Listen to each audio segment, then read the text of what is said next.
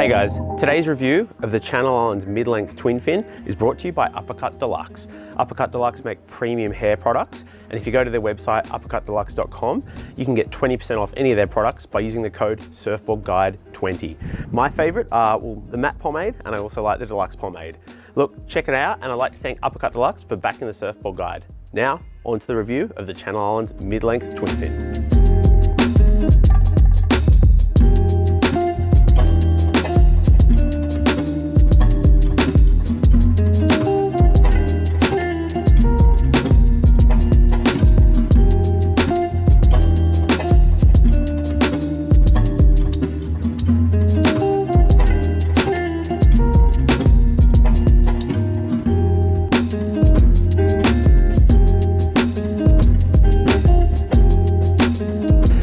Hey guys, today for the Surfboard Guide, we're going to check out the Channel Islands mid-length twin fin. So this is the CI mid twin fin. People are pretty familiar. I think about a year or so ago, Channel Islands brought out the CI mid-length, and this is the twin fin version. The CI mid-length went crazy on the racks. They could not get them in stock anywhere. You saw the beautiful colors they were tinted in at every beach on the Australian coast, and I heard on the west coast of the US, they were hugely popular as well. But now we've got the twin fin version.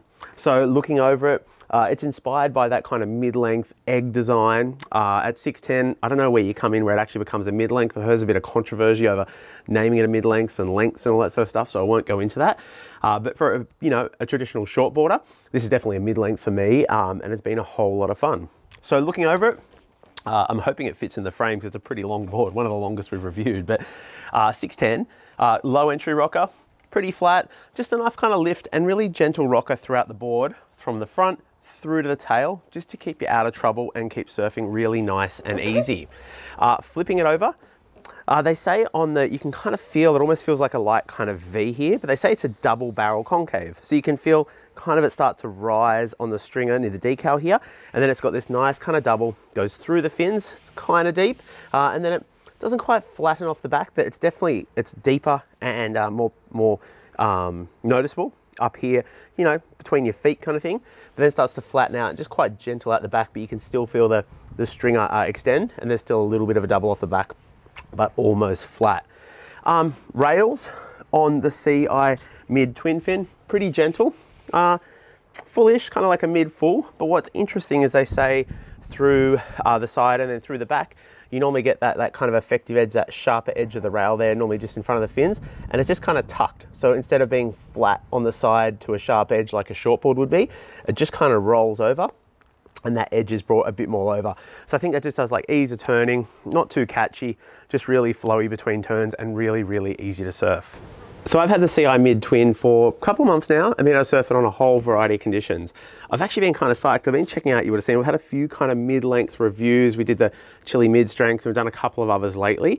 And I guess what's different with this is a lot of them have been kind of, and I'm going to say they're bolted in more shortboard kind of DNA. They're like built up shortboards that are more for performance kind of surfing. The CI mid twin is a collaboration with Channel Islands and Devon Howard. So it's definitely built, I think, off the grounds of more kind of more Malibu, more longboard towards mid-length kind of DNA. So I think it's more inspired and more directed towards, flowier lines, cruisier surfing, catching lots of waves, drawing really nice lines, where those other mid-lengths we've checked out that have been like, some twins, but quads and thrusters and stuff, have been more kind of performance shortboard inspired. I hope that makes sense. So this has been really good when we've got some really kind of like tiny little waves.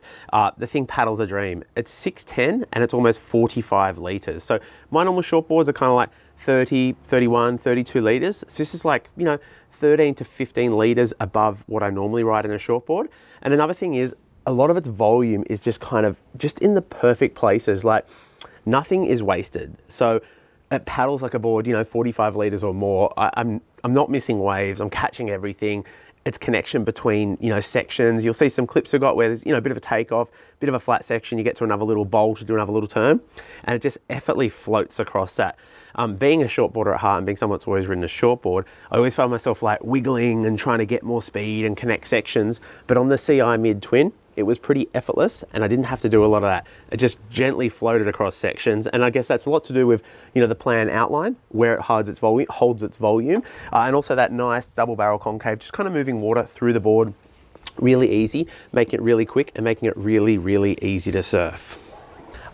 In the CI Mid, I tried a couple of fins, but there was one I definitely came and landed on. So when I first got the board, I was having a chat with Devon Howard, and he's saying, check out the Britt Merrick twin. So this is the Britt Merrick twin by, or the BMT twin by Futures. But at the time I didn't have them, and I didn't have access to them for like the first couple of surfs, and I tried the EN by Futures. So the EN twin is an upright twin, quite large, a lot of surface area and very stiff. They felt really, really good. Probably gave a little bit more performance feel as an upright fin. They're a little bit looser, snappier, kind of release a little more, but they felt really, really good. As soon as I got my hands on the BMTs, the Britt Merrick twins, they felt absolutely perfect. The board is probably more towards, you know, glide and flow and more drawn out turns, and this felt more at home than say the EN, which was a bit more performance inspired. So this is, I think this is not quite a keel, and it's not an upright. I believe the BMT kind of sits in between an upright twin and a keel fin. So if you look at the profile, you know, looks a little bit keelish, but not as much as those ones that are a lot flatter and a lot longer and probably would hang over the rail line here. So it's kind of that perfect mix of, you know, the keels giving nice, long, drawn out lines, and an upright twin being, you know, more performance orientated, a little bit snappier and a little bit looser. So yeah, if you get the CI Mid, you know, if you have a twin fin you like that has quite a bit of surface area, I'd check it in. They'd probably work really well. If you get a chance to get on the BMTs by Futures, they're absolutely perfect, and they just feel absolutely at home in the CI Mid. Overall, I love the CI Mid twin.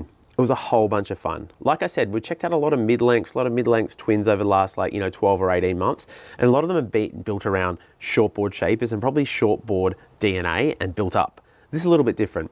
Using the classic Channel Islands templates they've used to design this, and the collaboration with Devon Howard, it's more longboard, kind of traditional inspired, and it's been a whole lot of fun. Knowing Devon was involved, I knew I'd be looking at the surfboard where I was going to be, you know, chasing some really nice lines, just, you know, enjoying trimming, drawing my turns out more than chasing, like, you know, a re-entry or a snap or steeper sections. Saying that, I did find myself at times really kind of push it. It's a very, very capable board. So it's not just for jumping up, standing there and looking pretty. It is capable, it can surf, and you can do those kind of high performance turns. Look, overall, I love the CI Mid twin, and I'd like to thank Uppercut Deluxe, Channel Islands Surfboards and Onboard Store for the chance to check it out today. Hope for you get a chance to check one out too. Thanks so much for watching.